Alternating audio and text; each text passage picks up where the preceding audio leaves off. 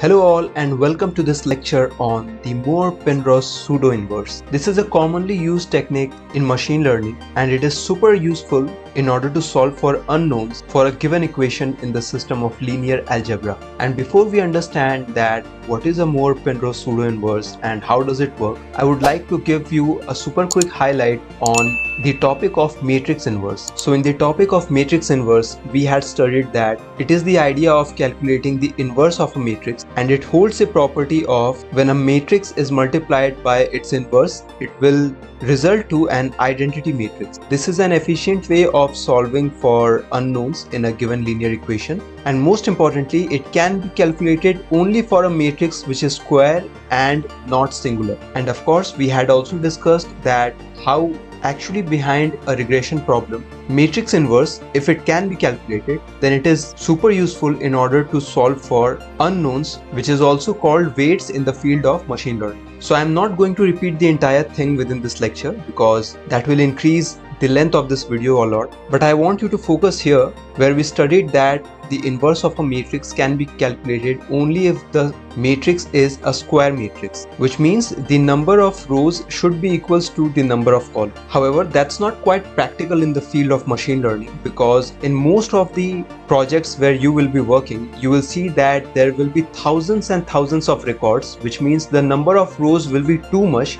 However, the number of features will be limited. Maybe you will be working with 10, 20 or let's say 50 features. However, mostly the number of records or the number of rows will be in hundreds or in thousands or maybe even more than that. In that case, this matrix X, which is representing the number of features and number of records in our machine learning use case, will most likely be a non-square matrix that will have a different number of rows and columns. Then of course you won't be able to calculate the inverse for this matrix, and this is exactly where the Moore-Penrose pseudo-inverse comes into the picture. So the Moore-Penrose pseudo-inverse for a matrix A is denoted as A superscript plus, and it can be broken down into these three components. If you have been following the lectures on eigen decomposition and singular value decomposition, then you must be already familiar with these elements, but still I will give you a very quick breakdown. Let's say that we have a matrix A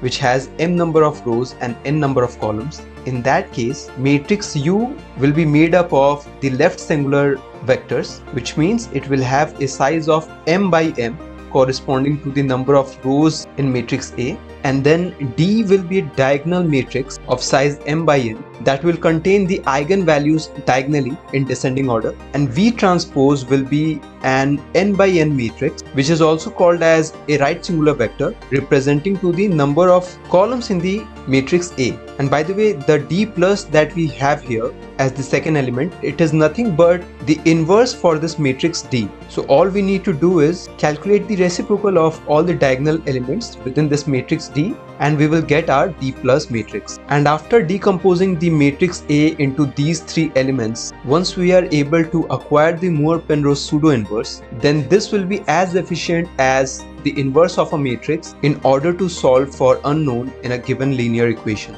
That's pretty much it for the theory part. Now let's quickly jump on to the Jupyter notebook to have some coding demonstration. So this is the same matrix A that we have used in the previous lecture, and I'm using the singular value decomposition function within the NumPy library that we have used earlier in order to calculate these three elements. So as I said earlier, U is the left singular vector, each vector corresponding to the rows of the matrix A.